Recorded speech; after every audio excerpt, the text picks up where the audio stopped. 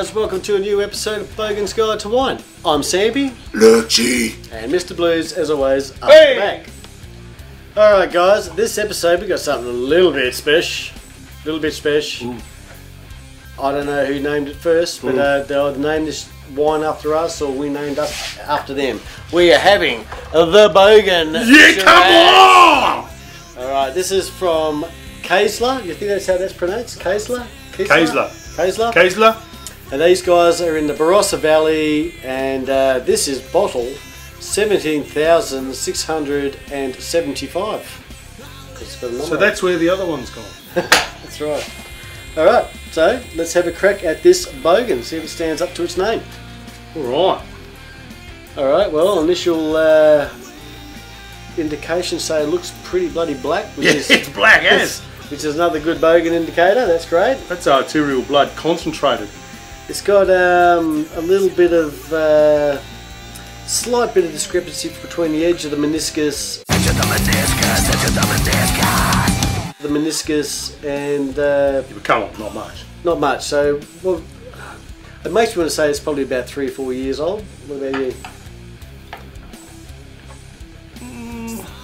What it tells me is it's probably got 3 or 4 more years to go. Yeah, fair enough. At least.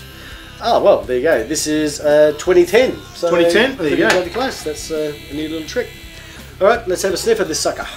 I'm checking these legs out, mate. They go all the way from sorry, here. Guys, we didn't do the alcohol game, did we? All the way from here going to here going.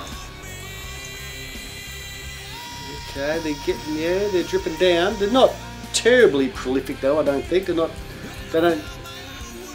too you know what? thick. I say 14.5 every time. I'm going to say 15. 15? Yeah.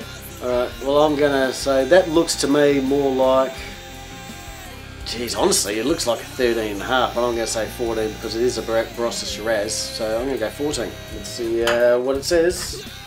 I'm going to the back. Oh shit, it's 15%. Oh, there you go, well done Lurchy. that's the first one in a while I got.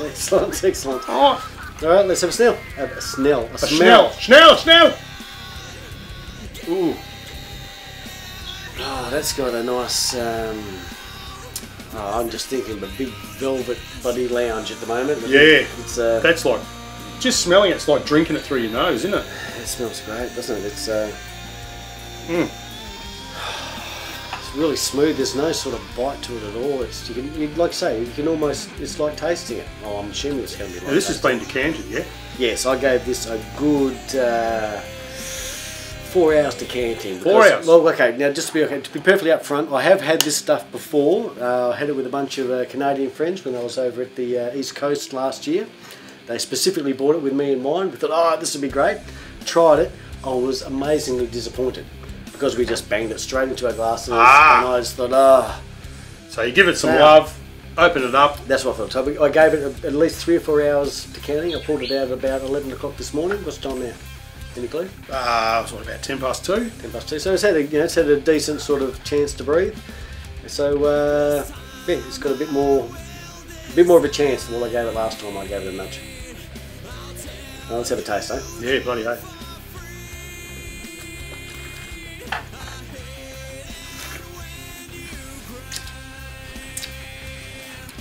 Oh, smooth as a baby's ass. Yeah, no, that's yeah, it's nice and juicy too. It's not a. Oh, how's that ping? Right at the end. You know what I'm getting from that? It's like salami or some sort of. It's definitely very meaty. There's some sort of meaty. Yeah, I'm getting a. And I think I might have even got it on the nose a little bit actually. There's that sort of cured meat. Might be the leatheriness of it, or yeah, that could be it too. Actually, now here's a little interesting thing I noticed on the back here. Shiraz fruit is sourced from the Kaesler vineyards planted in blah blah blah blah blah. Wine is matured in 75% French oak and 25% American oak barriques. Oh. So they're those big suckers, aren't they? 25% new, and the balance in 2 and 3 year old oak for a total of 15 months. So that sounds like they're juggling it around from barrel to barrel and doing all sorts of alchemy out there. So sounds like they know what they're doing. And from tasting that, I've got no doubt. No, yeah, it's definitely got a... that just drips with class. Yeah, I was going to say, there's levels of sophistication there. I don't know. I mean, that sense. It's a bit of a misnomer calling it a Bogan, because Bogan's rough edges. Yeah. You know, all over the shop.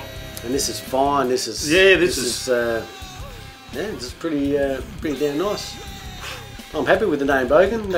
That can stay, as far as I'm concerned. Yeah, I'm getting that. So when are you going to? Well, okay. Now this, I think the price is reflective of the quality. So Okay. with that in mind, what do you reckon the bottle of this will be worth? If I was to walk into a bottle shop and expect to taste something like that, I'd say probably $70. $70. So well, you'll be happy to know that this is $55. $55. So that's not bad. it's a bit on that higher end of the scale of things, but it's if you're going someplace and you know you've got a bunch of wine wanker friends that throw out $90, $100 bottles of wine. If you rock up with a bottle of this, you're going to be in good company. That'll be Easy. thing. Easy. All right, so out of 10, quickly, let's wrap this thing up. I'll give that a 9.5. 9.5. How many thumbs up does Mr. Blues give it? Double thumbs, so 2 that's thumbs. a good thing. Ooh. Yeah, that's definitely a. Oh, you know what? It's not far off a 10. I'm going to be a bit controversial. It's delicious. The tannins there, but I'm finding a little less excitement in it. So Really? I'm going to go an 8. Oh, Actually, 8.5. I'll give it 8.5. If you give it 8.5, I'm going to go 10 then, bring the average up. Balance it back out to that good 9.5 again. All right, well, that's fair enough. So, good stuff. That's a win. Kaesler, thanks for sending us Great name, Bogan. The Bogan. The Sensational. So, till next time, this has been The Bogan's Guide to Wine. Get it in ya. Get it in ya. A bit of discrepancy between the edge of the meniscus and...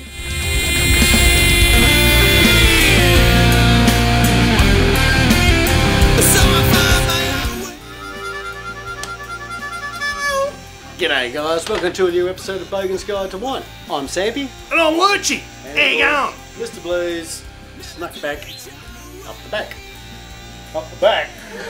Okay, let's do that again. Are you a backdoor boy?